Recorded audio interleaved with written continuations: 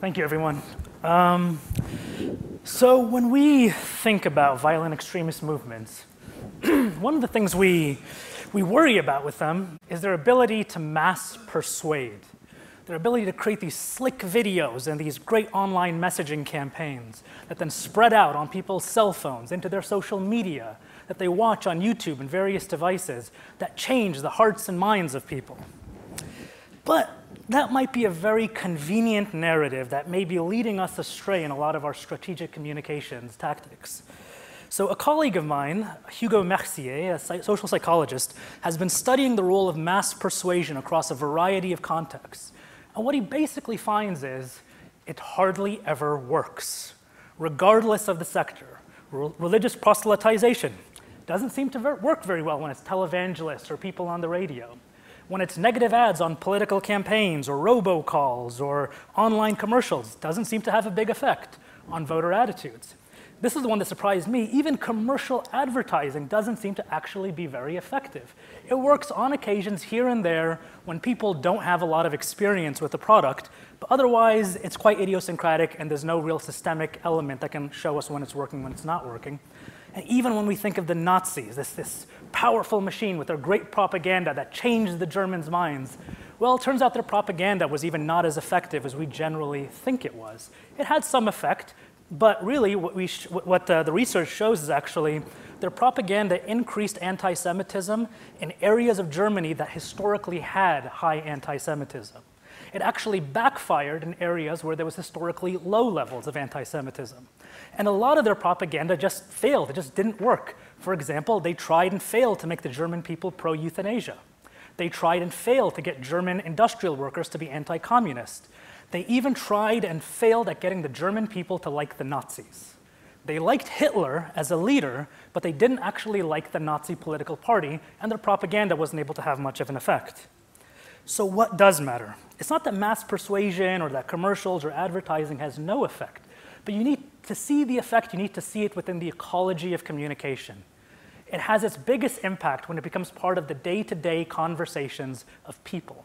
Person-to-person communication, social interaction actually causes people to change their religion, to buy a product they wouldn't otherwise buy, to change their stances on various political issues, and even to get pulled into extremist movements.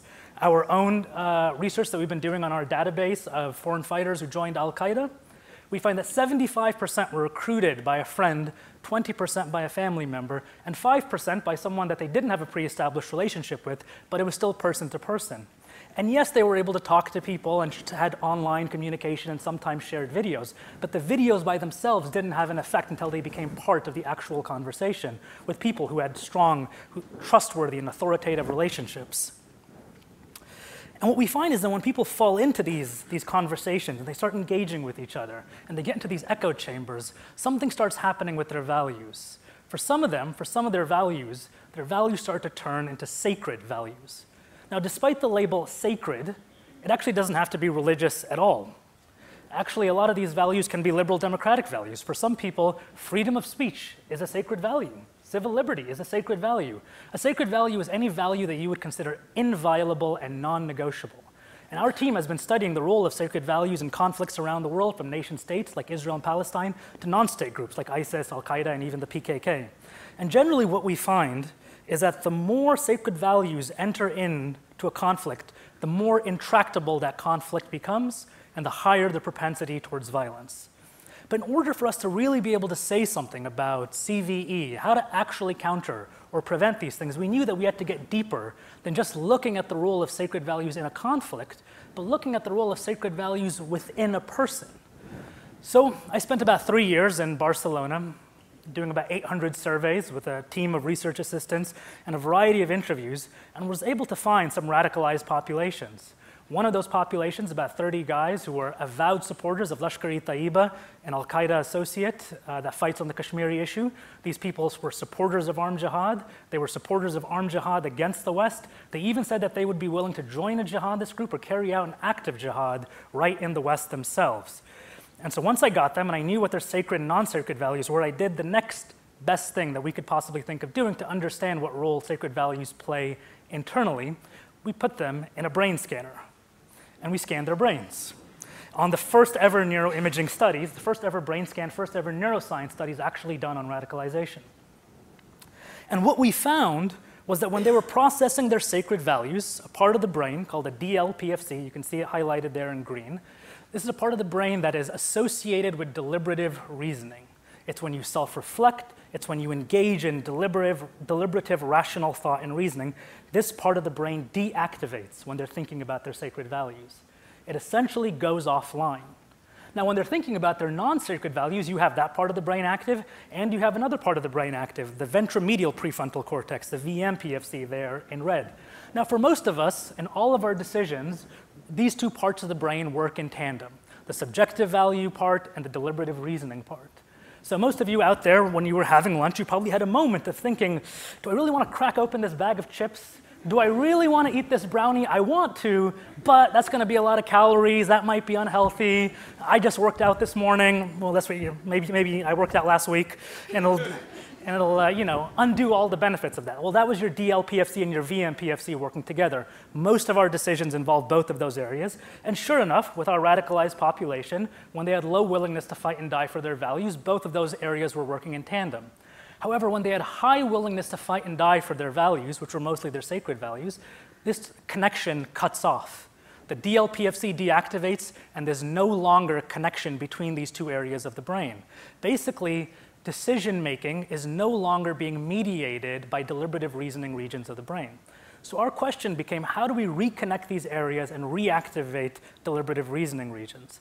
All of our research on sacred values showed that it's incredibly hard to change a sacred value, to desacralize a value. It happens, people do de-radicalize, people do desacralize their values, but it's idiosyncratic. We have tried a variety of experiments, tried to systematically do this, and we have not been able to do it. So we knew that we can't go after the values. That usually leads to a backfire effect. People become reticent, they become stubborn. They sometimes increase their propensity towards violence when they feel like someone is challenging their values. So we knew we had to come at it from a different tactic. So we used something called manipulation of social consensus. Basically, we made them think that their peer group, who for them was just other Pakistanis living in Barcelona, that their peer group disagreed with them about their willingness to fight and die for these values. And that was for half their values, and half the values we used as a control where they agreed with them. And so when the participants were looking at this disagreement, they were willing to martyr themselves. Their in-group was not willing to martyr themselves. They were upset. They were outraged. They even got out of the scanner, and we did a post-experiment survey with them. They said that they were bothered by that. Nonetheless, they conformed. They lowered their willingness to fight and die to actually conform to their peer groups. And when they were conforming, when they were actually moving towards the general consensus, their perception of what the social norm is about violence, the DLPFC, the part of the brain that was deactive, came right back online. And their willingness to fight and die, as it lowered, those two parts of the brain, the VMPFC and the DLPFC, started working in tandem again. They reconnected. Deliberative reasoning came back online, and it reconnected with subjective value. Now, this has a few strategic communications implications. On the one hand, again, going back to mass persuasion, if you don't know people's sacred values, and you're just targeting messages out there, one size fits all, if you're hitting their sacred values, you're basically targeting your message towards a part of the brain that isn't even online at that moment. You're not going to have an impact because that's deactivated, and it certainly doesn't have any access to the subjective value part of the brain. So you need to know what people's sacred values are. But another problem is that people's sacred values vary from person to person. Even within just our 30 participants we had in this neuroimaging study, they had different sets of sacred values between them. So again, how is a one-size-fits-all mass persuasion attempt actually going to have an impact when you don't really know which values your messaging might be able to have an impact on or not? Again, this goes back to the importance of person-to-person interaction and leveraging the social norms. You don't have to change the beliefs, you just change their perception of the norms. You change their perception of what they think their peer group thinks is acceptable levels of violence, if anything at all. And this fits in quite well with a lot of post-conflict reconciliation research that's been done. Elizabeth Pollock, another social psychologist, did work on post-conflict reconciliation in Rwanda. And what she found was she dropped radios into different parts of Rwanda, different villages, and for half the villages, they had a reconciliation-themed soap opera they were listening to, and for the other half, it was a health program. When she came back a year later, She found basically the same thing that we've been finding in all of our research. People's beliefs didn't change. The actual strategic communications didn't actually work at changing anyone's beliefs or values. But what it did do is it changed their perception of the social norms. They now believed that other in-group members believed that reconciliation was important, even though they personally did not. And that belief, that change in perception of social norms, led to a change in actual behavior, including a 100% increase in cooperative behavior in the trial populations. So again, you don't actually need to change people's beliefs, you just need to change what they think their peers think about violence or certain actions and what action pathways can be taken in order to change behavior. So what does that mean? It means that we should be trying to amplify the voices that believe, that are anti-violent, basically, that don't actually believe in these violent actions. Many people who join these groups come from communities where the prevailing norms are basically nonviolent. They don't support many of these groups. But those voices aren't being heard. Those voices aren't being deafening. Those voices are not being amplified. Or if they are, if the messaging is coming out, it's coming out through some government organization or some unknown entity that's throwing out this mass persuasion, as opposed to local voices having their voices amplified. So again, as the speakers before me were talking about, you've got to go local. You've got to go down into the friendship circles. You've got to go down to the community level. If you want to change people's perception of social norms, it's who they think is their in-groups, norms, that they ultimately care about. And if you can change the norms, you can change behavior. You can increase cooperation. You can increase reconciliation. You can decrease propensity to violence. You can literally change the circuitry of people's brains. Thank you.